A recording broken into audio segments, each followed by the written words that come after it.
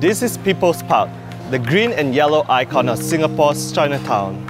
It was the first of Singapore's brutalist icons to be built, with construction finishing in 1970.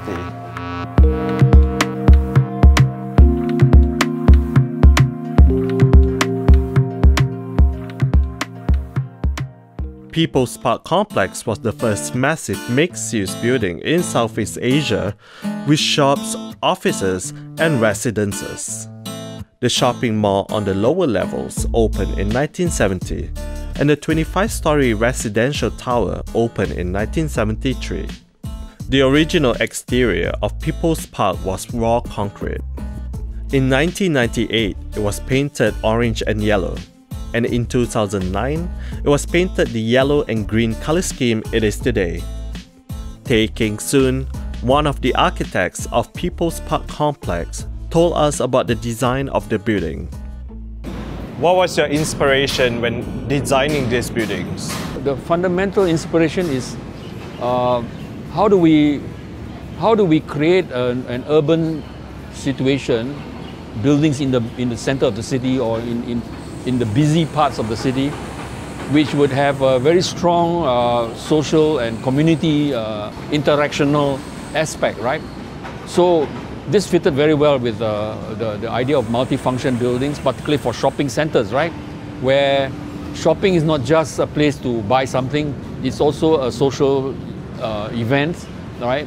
So shopping as entertainment, right, became the driving reason for that kind of design. Yeah.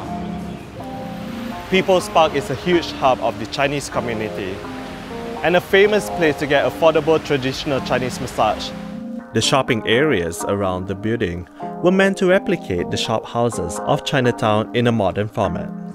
Can you tell us about how you got the job to design both People's Park Complex and also Golden Mile? Yeah, I was very lucky. I was a very young architect at that time. When I designed People's Park, I was 28 years old. Basically, I had traveled around the world, and my last location was in Tokyo, and I saw those tremendous high-rise shopping centers, and that made a very strong impression on me that it is not impossible to build high-rise shopping, because at that time the idea of shopping was only at street level, shop houses, that kind of thing, right? Today, it's also known as one of the most popular places in Singapore to do an Instagram photo shoot. Influencers in Singapore always flock to places where it's cool, where it's untouched, where it looks slightly off. People's Park Complex actually consists of hundreds of little shop owners, right? It's not a kind of corporate shopping mall which is owned by one developer or one owner, and then who then runs the whole place. This is a conglomeration of small shopkeepers, right? So we organized an exhibition of the project even before it was built, and people were invited, mainly the people from the surrounding areas, like Chinatown at that time, and they came in droves, right, with pillowcases filled with cash, right? And it was a success from day one, right? They saw it, they loved it, they adopted the building. So it became the new Chinatown. In March 2018, owners of units at People's Park Complex formed a committee to explore an en bloc sale. People's Park Centre, a similar building next door, is already up for its first en bloc sale attempt. The price is 1.35 billion Singapore dollars, almost double the price of Pearl Bank. So People's Park Complex would definitely be one of the most expensive en bloc sales in Singapore ever. But many heritage architecture lovers fear that if the complex is bought, it will be demolished and Singapore's Chinatown will lose a key part of its character. Just to clarify, are you okay with the building being demolished? Of course not. But this is the ambient condition in which we live in Singapore, right? As Lee Kuan Yew said, right? We are condemned. to forever be building and rebuilding, right? This is the tragic reality of this place.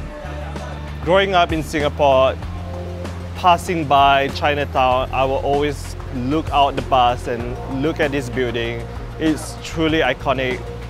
If someone were to demolish this building, that's like demolishing half of Chinatown. Are you involved in any efforts to save the buildings? Not at all. I deliberately step aside because I'm an interested party, right? But I'm observing the scene, right, rather critically, right? And I think the URA has a lot to do with this problem by insisting on 100% voting consensus to preserve the building, right? That's a ridiculous situation. I think they backtrack on that, and I think they learned the lesson that that's not the right way to go. And that's why there's a chance that People's Park and Golden Mile may be saved, right? But that depends on how the forces working behind the scene are going to act it out. I don't know.